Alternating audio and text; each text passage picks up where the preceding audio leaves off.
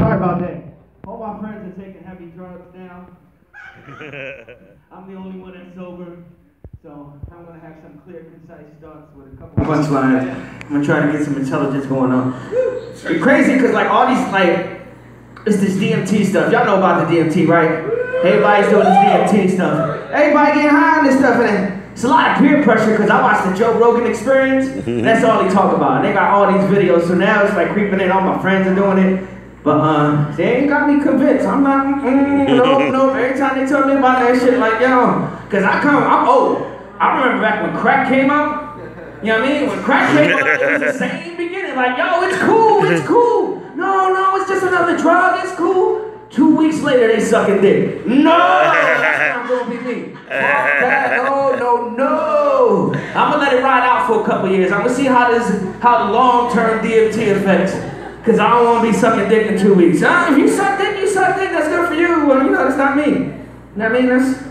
I'm not with it. Well, fuck that. Like, I smoke weed. Because every time they explain the effects of DMT, they explain like everything looks different. Everything like, yo, my name is Paco Loco. I am crazy as is the way I am. I smoke weed and I see that shit. I see the stars aligning up and talking to me and shit. Like, it happens to me. Like, I see it as it is. And you know why I see it as is? Because I got the DMT already thing going on my head. Because I used to box when I was little. And I wasn't too good with the dipping. And I got punched in the face a couple times. So I got knocked out a whole bunch of times. Like, whoop. Then you hear Rocky talk to you and shit like, get up, you son of a bitch. Get up. Life ain't all sunshine and rainbows. It'll beat you down if you let it. Oh, this is cool. Got a little guitar pick thing on the floor. Come over here. I want to tell y'all about my journey, right? I had a journey, a spiritual journey. And in my spiritual journey, I grew up as a Jehovah's Witness. And I know it's the wrong way to begin the journey, growing up as a Jehovah's Witness. Because when you grow up as a Jehovah's, first of all, it's a good sales pitch. They get you in, like, these your family, like, people don't know the truth. We're gonna go out, we're gonna save lives. We're gonna go talk to people. And so we think it's cool what we doing as a Jehovah's Witness to go out to knock on people's door, because in our head, we're trying to save you and shit. And then we go out to the community, people hate us. We don't understand, like, people just, what the fuck, y'all wait for me? And they're like, oh shit. So they didn't tell us that the people that really get angry are demonically possessed and shit. So we like, oh, that's the devil. Like, everything's the devil. Well, it's funny though, because being Jehovah's Witness, we got a lot of good pop stars. Y'all know about the pop stars Jehovah's Witnesses have? We got, let's see if y'all can guess it, all right. I'm gonna make a change for the rest of my life. It's gonna feel real good. It's gonna make a difference. Gonna make it right. Jehovah's Witness, Michael Jackson. Yeah. That's not a good example. He gonna fuck with the kids and shit. So I'm sorry. That shit is something. Another one was maybe I'm just too demanding. Maybe I'm just like my mother, too cold. Maybe I'm just like my father. I think that's the words. But another one. Who the fuck is this? Picture me at 546 and Biggie Smalls. Jehovah's Witness. So it's a guy, you know, that's how we started off growing up as Jehovah's Witness. And it's kind of scary because people mess with you as a Jehovah's Witness. We try to preach people, and then somehow along the line, like, people fuck with us and shit, and they be like, I'm the devil. So we really think the devil, like, you know how many times we done knocked on the door? They think it's cool to fuck with us. So like, we knock on the door, we're like, yo, we trying to save your life. You know, God's coming down, and they answer the door like, I'm the devil. And you go, oh shit. And then we mark it off, don't go that door no more, that's the devil. That was crazy. So I went, it's not like, in a spiritual path, it's not like I gave them up. They kind of gave us up because they got this thing called this fellowship. And then all of a sudden, like, if you commit one of the sins, they stop talking to you. So they kicked us out. So they disfellowship because my mom started cheating, discommunicated. They kicked us right out. I actually wanted to be a Mormon because I thought Mormons was cool. Plus, I like the multiple wives part. Like, I think I can handle multiple wives and shit. So I tried it. But the thing is, none of the Mormons talk to me. No, they don't. They talk to everybody else. They walk right past me every time. So I figure that's not my spiritual path. One time in Waikiki, I almost became a Hare Krishna. Y'all know about the Hare Krishnas? I'm in Waikiki, and they come with the music and the parade. Hare Krishna Rama, Hare Krishna. And I'm Puerto Rican, and I like dancing, so I'm like, Hare Krishna Rama, Hare Krishna. And they come up to me like, you got the spirit, you got the spirit. And I'm like, I know, I feel it. Like, yeah, Hare Krishna Rama. So I read their book. I studied this book they got, and I like them too, because they, one of the elders is a Beatle and shit, a spiritual Beatle. What's the name? John Lennon? John Lennon. Oh, another one, John Harrison. I thought it was John Lennon. One of them, the Beatles, right? But that's one of them, so they set up a little thing, but I set it up and wasn't too much going into me. But what happened was, I ran into this Santeria. Y'all know about Santeria?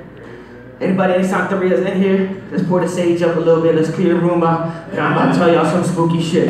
Oh, it's spooky. Well, if you don't know what Santeria is like voodoo and Christianity mixed. Like it's got, they go into the, because back in the days when the slave trade came, they couldn't worship their old gods, but if they could, if it made it look like it's something Christian. So they got these 7 gods, and they actually transform into different saints, and they got the, you go in and they worship them. The difference between this religion and other religions is like, when you pray to your God and you summon your God, he's coming.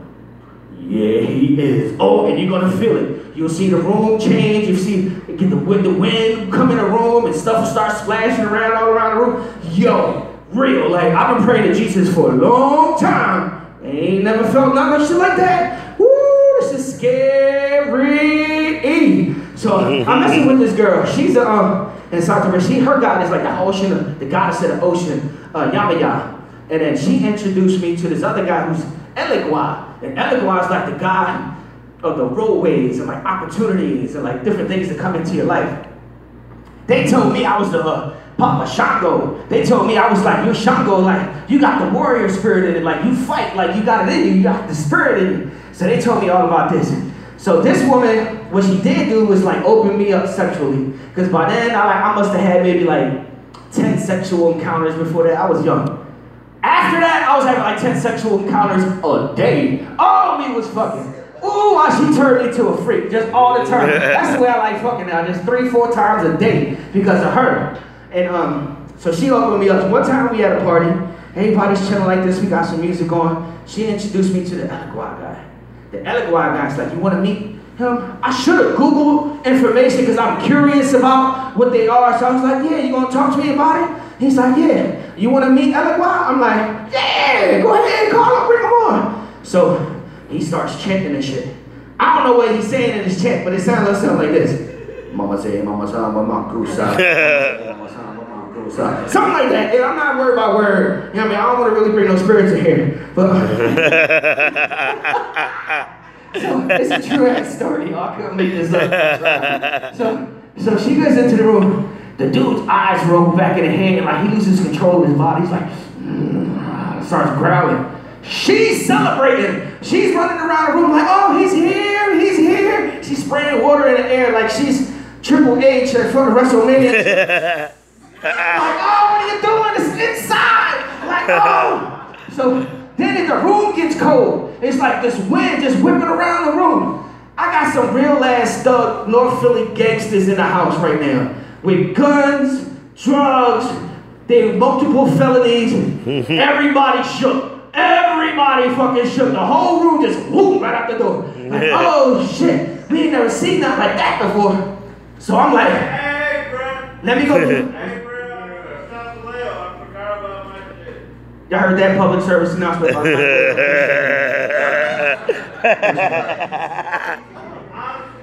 So, shut up, Mike. I'm looking for some support from my homies. I go to my brother, who's like this 2-time Iraqi war veteran. This dude is a straight soldier to the heart. Like anytime you want him, he's there for you. I go to get him for some backup. This motherfucker's in the corner crying with a stack of Bibles. But he had all the Bibles, 3 Bibles stacked to the top. Like, oh Jesus, help us, Jesus. Oh Jesus. I'm like, oh shit, like, all right, I gotta handle this. So my homie was like, yo, you done invited the devil in your house. What you gonna do? I'm like, well, I asked the devil to leave. Shit. I'm gonna go up to him, and I had a .45 caliber gun in the house for protection. It's the USA, it's legal. It's totally legal, but it's for house protection. And 45 caliber is like this big cannon, but it's little. So I had it back then, I was just like, yo, I seen that TV show Supernatural. You know how in the last episode of Supernatural, like the monsters come out in the last scene and you get to shoot the monsters? I was figuring I was gonna shoot the monsters. I don't know no better. So the guy comes out, he was just like, you want something from me? I was just like, no, I don't want none of that from you. Like, I'm gonna ask you to leave and please leave. He's like, well, I'm gonna give you a warning. The police are on their way. As soon as I leave, they're coming. So actually, he left, because you gotta be respectful. If you're not respectful, he's not gonna leave you. So he left. Me and the girl had sex one more time. One more time, we had sex one more time, because she's a freak and it was real good. So I left it up to, I left her up, we came out, but I broke it up, and that was my little experience with Santeria. Santeria is a lot like Christmas and shit, because it got like Christianity, but it's actually something really pagan that you're actually doing. So that's the Santeria story. Right now, I could say I'm Muslim. I'm a Muslim. I took Shahada, but I'm not that kind of Muslim that y'all thinking about that's terroristic and they be bombing stuff. I'm not all into that. I'm into the other Islam. You know, the one that say that white people are the devil. It's not, I didn't say it. It's not, I don't believe in it fully. It's just that it's actually fucked up because you grew up your whole life thinking this, and then you gotta go work with white people and shit, and it's real scary and shit, because they just be telling you they're gonna lock you up, and then you meet white people and they cool, and I got lots of white friends, so I figured that's not the one. Plus there was another thing with Islam that I wasn't really down with. It's like the whole suicide bombing thing. You know, 72 virgins. Who the hell want virgins? I want me some whores. Like, give me some whores. I don't want 72 virgins. No, that's not for me.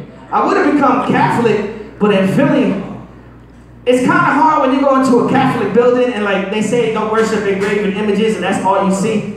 And it's like, I know the Catholic Church get a lot of flack for the child molestation thing, and I can say truthfully, they didn't molest me because I was an ugly child when I was younger. I had bumps and shit, like nobody wanna fuck me. I was nasty, I know. But back with the Islam thing, one of the beautiful things about Islam is when you get into it is that everywhere you go, it got different forms of it, different way. And it's funny because like if some people can become Islam when they're in jail. And when they're in jail, they do the Islamic prayers totally different than anybody else. It sounds angry. Like when they pray, it's like, like, yo, you praying? Like, what the fuck? Like, that don't sound like a prayer. Like, and then when you go to the Arab guys, they make noises you never heard before when they pray.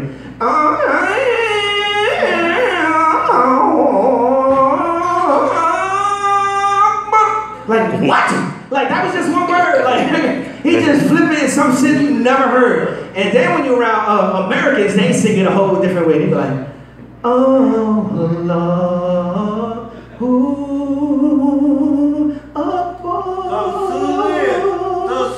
that shit sound beautiful. You got another commercial break? Mike Rail? Mike Rail been doing it. He's been in the DMT trip. I'm just saying, you don't need to take DMT if you want to take a spiritual trip. Like, for real, I'm just scared. Give it a long time. How much more minutes I got?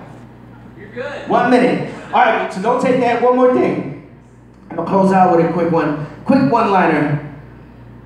Why did the pig cross the road? I don't know. To give the chicken a jaywalking ticket. Fuck the pig.